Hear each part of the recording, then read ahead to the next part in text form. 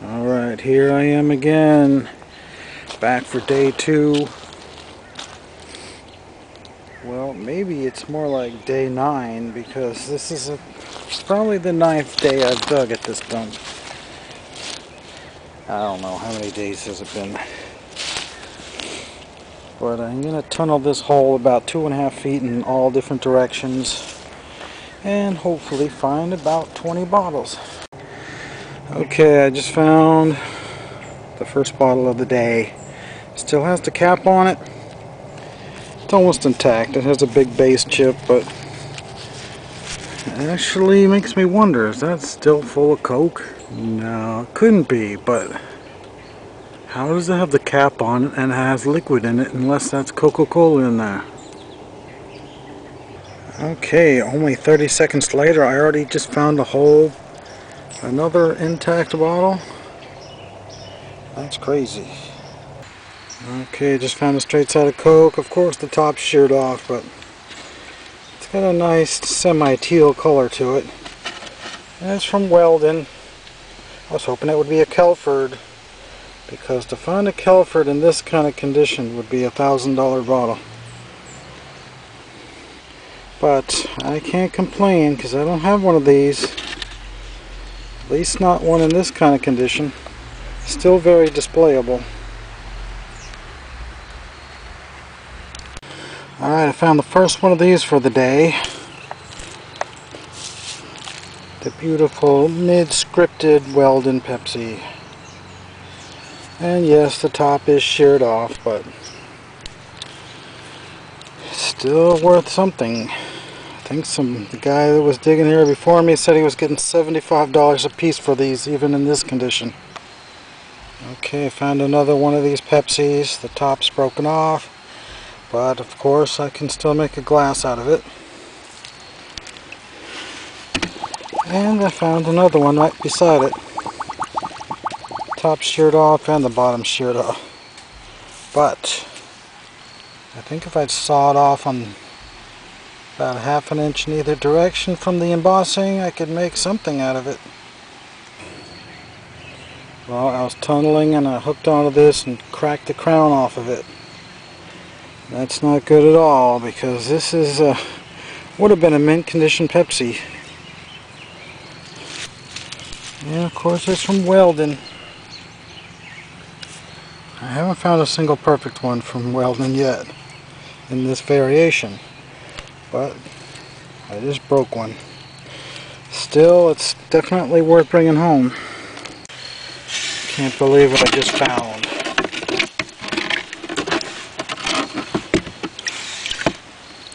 A mint cola from Macclesfield. People are always bragging about having these. I've never found one before, but now I have. And it looks to be free of any damage. Okay, I'm sure you're tired of me showing you the bottles, but not actually coming out of the ground. So here's your shot at seeing one coming out. So I'm going to film this one coming out because it looks like a whole one and it looks like a good one. Looks like a straight side of Coke.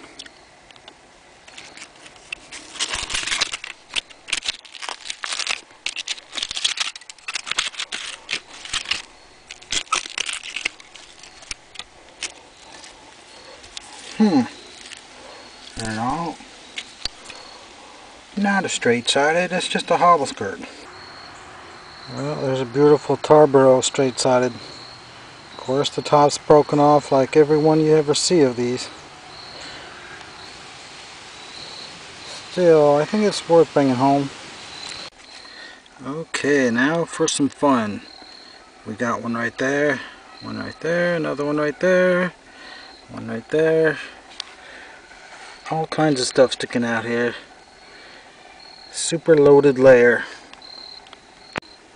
Okay, there's one of them. The top's broken off, but surprisingly, this is the only 1915 from Emporia that I've seen. So, even in that condition, I'm going to bring it home. Okay, I just found a couple interesting 1915s. Went all the way from Dothan, Alabama. Of course it's cracked, but I might keep it anyway. And then we got the first one to show up from Kinston, North Carolina. It's pretty unusual to have it written straight across like that. So that's a pretty scarce variation. So even though the top's gone, I'm going to bring that one back with me. Okay, I'm back again. Digging the same hole as the last 2 days. Gonna tunnel it out and bring it over this way. Okay, the first bottle of the day, I just pulled it right out from under here somewhere. And it's another beautiful Pepsi. I don't see any cracks, but as always the top is chipped off. Okay, we got a loaded layer up here. I just pulled on some roots and all this junk came rolling out. And one of them is a nearly perfect Pepsi. It just has a lip chip. Hopefully there's no cracks in it. Just pulled out an intact 1915. No lip chips. And it's from Chadbourne. Okay, this is definitely the thickest layer I've seen in this dump. It's about 3 feet. Could this possibly be a whole one? Oh my god, it actually is. It's got a big chip on the bottom though. Okay, just found a broken mint cola. But I'm keeping it anyway because it's the first one I've ever seen from North Emporia.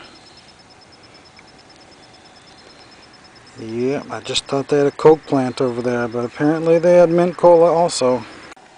Now it's time for the fun part. Look at all these bottles just lined up in there. Okay, of course most of them are going to be broken. But look at that one. Is that a perfect bottle or what? It's intact anyway. It's obviously a Pepsi. Let's go wash it up and have a look.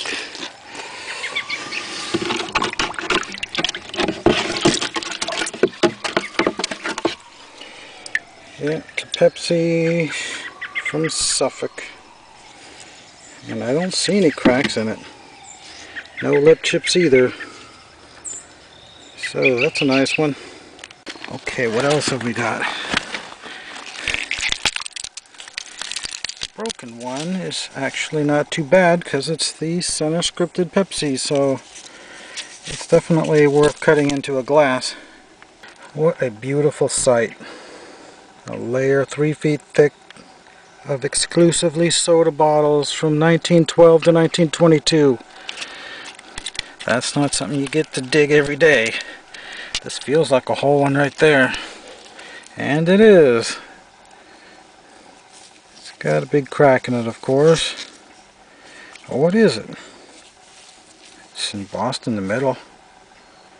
Okay, I think I know what this is. It's Brown Bottling Works of Scotland Neck, North Carolina. Okay, what else have we got? A medicine bottle. Definitely has the Wampole shape to it, but no embossing. So what else have we got here?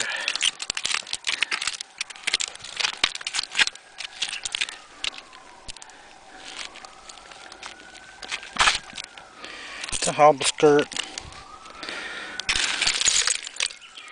And we just pulled that one out, and it is Heel Scripted Pepsi from Rocky Mount. Okay, it looks like we got a couple more possible intact ones. Close. It's Quaco, whatever those are. And what's this one? Oh man, it's a Pepsi, and it's the mid-scripted from Weldon. It's got a big chip out of the top, but it's definitely a good one nevertheless. Okay, here's something I learned the hard way. If you're gonna plan on repairing bottles, you gotta be saving the tops of them. A lot of people just think about carrying back the main part of the bottle, but if you don't have an assortment of different kinds of tops and different shades of aquas and clears, then you got nothing to repair it with.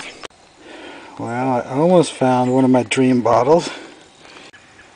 Finally found one, but the top's broken off, but it's definitely worth bringing back home. Okay, I see a neck sticking out there. That's a good sign. I think it's going to be intact.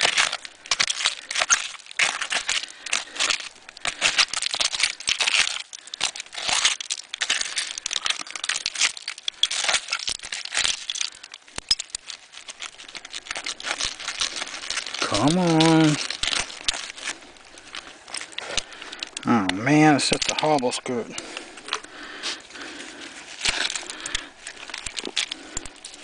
And we got Pepsi with the neck broken off. See a medicine right there. These must be really tough. They never break. Getting ready to cave in on me. Okay, found sort of an intact. Just got a lip chip and a base chip, but it's from Rocky Mount. Those are actually pretty rare. I sold one on eBay for over $100. Okay, I found my first milk bottle here. It is slug plated, but no embossing. And that Kelford bottle, it's not cracked at all. So in a way, that's the best one of these I've found in here. It's definitely worth having repaired. Okay, digging further into the wall of glass, I see an interesting specimen. It's definitely the mid-embossed Weldon Pepsi. Is it going to be a whole one? No, not quite. But it's not cracked, so you know what that means. Bring it home and make a glass out of it. Okay, just pulled out another one of those mid-script Pepsis with the top broken off. Then I found something different. A big 12-ounce Crystal Cola from Richmond, Virginia. It's got a lot of beautiful embossing on it. It's a shame it had to be broken. Okay, found another odd one. Raleigh Bottling Works of Mabscott, West Virginia. And it looks to be in perfect condition.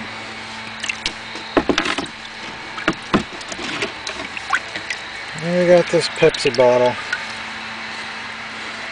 Looks to be perfect as well. Looks like we had another $1,000 day today.